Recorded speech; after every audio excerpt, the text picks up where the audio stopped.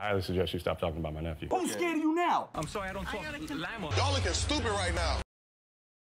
So over the course of every Big Brother season, everyone always has the players they are rooting for and against. While it's surface entertainment for some, others are enthralled by the gameplay, dying to watch what happens next. Sometimes that player you rooted for ends up winning, and you couldn't be more thrilled. It goes both ways though, where even though you may be happy with whoever won, you find yourself thinking others should have won after the season ended. I know there are some people who say that whoever wins a season deserved to win that season, but I just don't share the same opinion. As such, I would like to break down my picks for the top 5 Big Brother players to never win. While I previously said I'd be choosing 10 players, as I was crafting the list, I was constantly adding and deleting players, but the top 5 remain the same. Because of this indecisive nature, I only feel most confident in outlining what I believe to be the top 5 players to never win. Additionally, I'd like to clarify that this will not be factoring in the Canadian version of the show, nor the celebrity or over-the-top additions. Don't look my way. Don't look my way. Go your ass outside. What'd I say?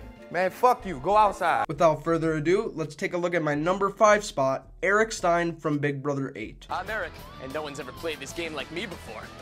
Along with the 3 reignited rivalries in Big Brother 8, a pivotal game twist was Eric Stein being America's player unbeknownst to anybody else. As such, he had to make moves and complete tasks as instructed by America, and would get money in exchange. With this, of course, came some moves that deliberately disturbed his position inside the house.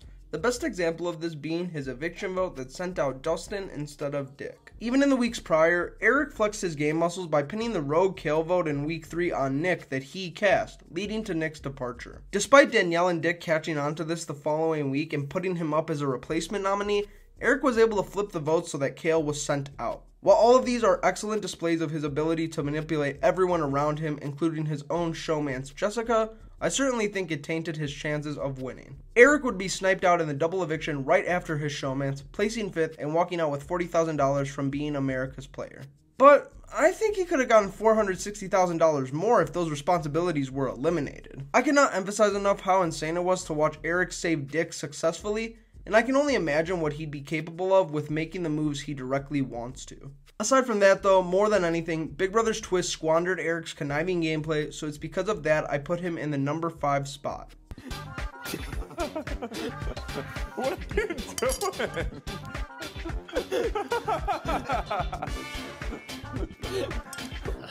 There we go. Wow. As we make our way up the list, arriving at number 4, we have Tyler Crispin from Big Brother 20. I gotta say, when I first saw the BB20 cast, I thought Tyler was gonna be a repeat of David Gurton from Big Brother 15. I'm David. I'm a beach lifeguard. And yeah. Nice. I was kind of thinking, you know, people might think that I'm the dumbest guy in the house, but then I meet David, and maybe that's not going to be the case after all. And I must extend the sincerest of apologies, because he was nowhere close to the incredible player that was David. I was just totally mind-boggled, to say the least. I'm just like, I'm the one on the block, and you're getting pissed off at me? So I was just totally confused, dude.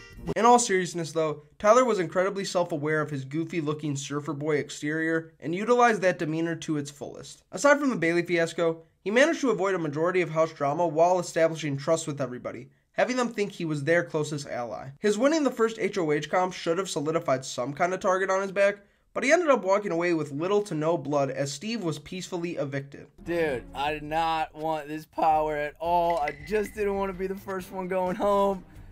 God, this is gonna be tricky. Oh. In week 2, not only did he receive the power app which he never needed to use, but he also managed to sway the HOH Caitlyn into putting up his biggest threat, Swaggy C, as a replacement nominee, who would end up promptly leaving. When Rachel told Angela in week 5 that Tyler was targeting her, he managed to ship the target onto her and send her out that week. The only real time he was in danger was week 6 when Haley used her hacker power to nominate him, only for Angela to win the veto and pull him off the block. Even if Rockstar didn't stupidly assist Tyler in the OTEV comp and he ends up as a replacement nominee against Angela, I think there's an argument to be made that he doesn't go home. When he was sat on the block at Final 4, whether it was Casey or Angela voting, he was guaranteed a spot in the Final 3, no doubt. His contribution to the dominating Level 6 alliance that season was significant, as he won 2 HOHs and 3 vetoes before any of the 4 members that made it to jury were sent out. If I had to guess why Casey won over him, it'd be that her competition record included 1 more win than his. So, although his gameplay seemed like it was running on empty for All Stars 2, I think Tyler played one of the most charismatic yet elite games we've seen in recent seasons in Big Brother 20. a hiatus. That's so funny, dude. JC is my favorite person to hang out with. The pronunciation barrier is just absolutely incredible. Coming in third place, earning the bronze medal on my list, is going to be Vanessa Russo from Big Brother 17. While most house guests can utilize some skills they use in their real-world profession to advance their gameplay, I feel like this game was truly made for a professional poker player like Vanessa. 400. The skills that it takes to be good in poker are really similar to what it takes to be good in Big Brother. You need the math and the logic, being able to read people, not letting them read you, and self-discipline. She was excellent at reading people, meticulously picking what information to tell to who to get them to do her dirty work. At the same time, somehow though, her gameplay was quite aggressive, and she wasn't scared to make any moves. Now, it's no secret that she was emotionally unstable multiple times in the house, but regardless of any breakdowns, her head was always in the game. She was instrumental in solidifying the Sixth Sense Alliance, which would promptly take control of the game as the opposing High Rollers Alliance imploded on itself. After hearing of the rumor that she started an all-girls alliance, she was very quick and blunt about nipping it in the bud. Her savage nature was on display from weeks 4 and 5 as she saved Jason with the veto, got him to tell her of Austin's wary behavior, and sent him out on her own HOH as he was her biggest threat. Directly following this, despite sending out 2 of his closest allies over the last 3 weeks, she brokered a deal with the new HOH James all the way to Final 7.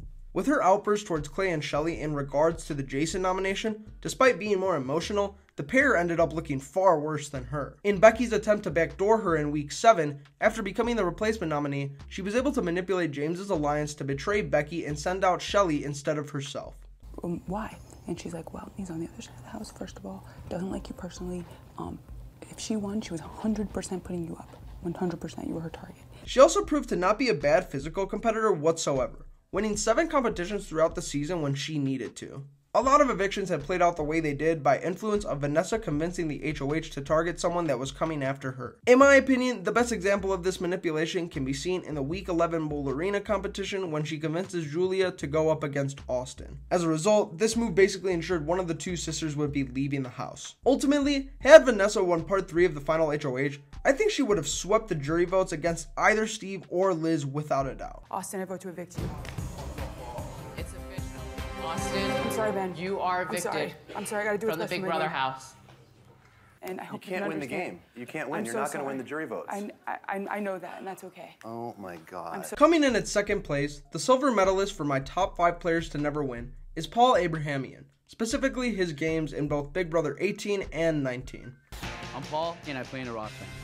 Rock and roll, dude. Right off the bat, I'll say the ultimate downfall of Paul most certainly has to be his poor jury management. He thought he could skate to the end by playing however he wanted to, but chose to not admit a fault in any capacity either time, as well as answer questions paraphrased from the jury rather than the juror's own original question. Aside from that, however, I think Paul has one of the greatest games in all of Big Brother. Even if you're not a huge fan of his gameplay, it should speak volumes that he made it to the end of 2 seasons in a row, losing by just 1 vote each time. Starting off on the bottom of BB18 with his alliance members Jose and Victor leaving the first 2 weeks, Paul was able to rise to the top as an underdog. While his buddy Victor may have reappeared a couple times after that initial eviction, it was never long or stable enough for him to feel comfortable. Of the last 5 weeks in BB18, Paul was nominated 3 times, 2 of which were still by the end of the week, and he ended up saving his ass each time thanks to his excellent social game. Regardless of your opinion on the newbies of BB19, we saw Paul lead a true masterclass in manipulation with nearly every person working to get him far. I mean, who else could ever devise a plan for a girl with a broken foot to win a foot race for HOH and get away with it without it seeming forced? It's truly one of the greatest displays of power I've seen in the game. If you can't tell already how I'm a huge fan of Paul, I'll say that I think he'd be the best player to never win had it not been for the lack of jury management. I literally can't believe that I pulled that off. I pretty much got the one-legged girl to win a foot race. I don't even have to make a joke.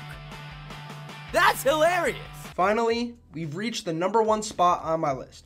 If you're a fan of the show, I'm sure you expect this, so apologies for the cliche, but I think the best Big Brother player to never win without a doubt is Danielle Reyes from Big Brother 3. I'm Danielle, classy, sassy diva. Just ask my family. Danielle came into the house with full transparency, telling everyone how she's a mom to 2 young kids, immediately throwing off any suspicion of her being a good game player. But oh, how naive they were, as Danielle always slept with one eye open, constantly knowing the flow of conversation throughout the house, helped certainly in part by her partner in crime, Jason Guy. She seems innocent, but come on now. We're all competitors here. The duo of these two appeared so non-threatening to everyone in the house that the pair slid deep into the game without really being noticed. No one has a clue. Danielle and Jason are holding, because we'll play soon. And when we do, they better watch out.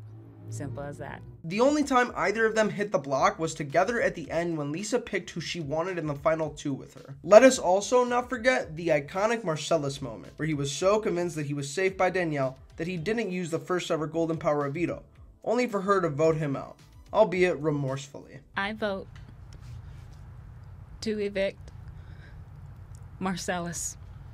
I truly think the only reason she didn't win is because of the house guests not liking how she talked about them in the DR. I think it was Josh and Jason at the jury roundtable who talked about how feelings shouldn't matter, but what should is the gameplay, which I agree with, so hats off to them. I just think that calling someone the devil is disgusting. But there were no rules to this game. Yeah, I think and that's we're grading Danielle, and I played the game very different from Danielle. Will you sit next to me? I can't. Because I know That's you fine, love Marcel. Danielle. As this has changed for every season following, I think that just goes to illustrate how important it is for the players to only go off of what they experienced in the game. So it is for that reason that without a doubt, Danielle Reyes lands in the #1 spot as the best players to never win Big Brother, in my opinion. Do you know what I'm saying? That girl lost her ever-loving mind. Come on, right now. Who's the spokesperson? Who started it? Who's the first person that brought this up? It was you, right? And that's when I erupt. I got ghetto fabulous. He came out the freaking bathroom and he did not wash his nasty hands. And it's disgusting. I said it. I said it. I sure did. Go ahead and get it right now. Darn right.